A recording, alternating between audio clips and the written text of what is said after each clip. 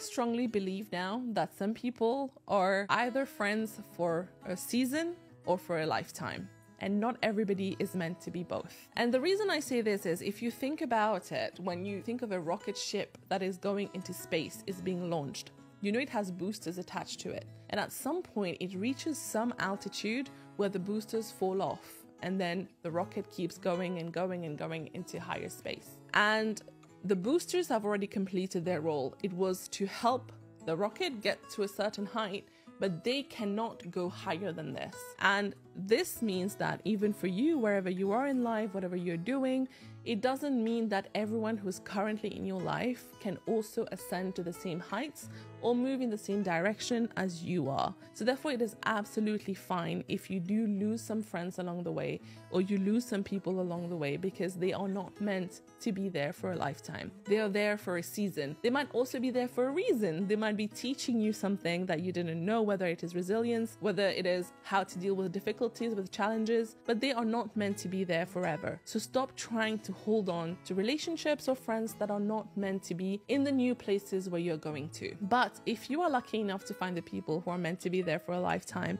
cherish them, because this is so unique. There is nothing like having friends who are there really, really wishing the best for you and cheering you on as you're achieving new heights.